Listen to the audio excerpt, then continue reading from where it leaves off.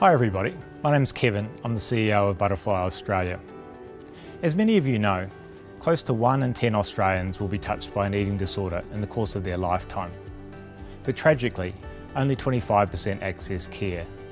And that's a statistic that at Butterfly, we're dedicated to change. Whether it be through preventing body image issues occurring as young as 7 or 8 in our schools, or pushing back the boundaries of treatment and innovative care.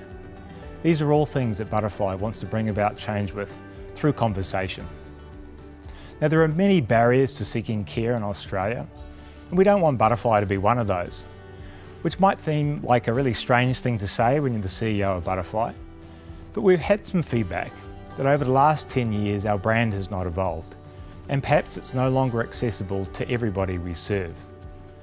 For example, some of the imagery is a little bit feminine, and the colouring is also feminine. And we do know that 1/4 of eating disorders actually occur in men, so it's not really appropriate. We don't want Butterfly to be seen as a barrier to change. So we reached out to our stakeholder community. We reached out to multicultural groups across Australia, to Aboriginal and Torres Strait Islander groups, to the LGBTQIA+ community, and to consumers, carers and clinicians alike.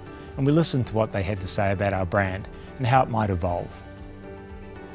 On a positive side, we heard a lot of great things about how we have been a conversation for change in Australia and brought about change, whether it be new Medicare items or the possibilities of residential care for those in need. But we also heard that our brand was not accessible to all. So we worked with those stakeholder groups to evolve the brand. The image you see now is still a butterfly, but the colours are bolder and stronger and less gender specific. We've evolved the wings to essentially be speech bubbles, to have a conversation about eating disorders. So come on Australia, let's talk about eating disorders. Let's talk about stopping a child as young as 7 or 8 from developing body image concerns. Let's talk about new and innovative treatment models. Let's talk about whether our clinicians are adequately skilled to both recognise and treat an eating disorder in Australia.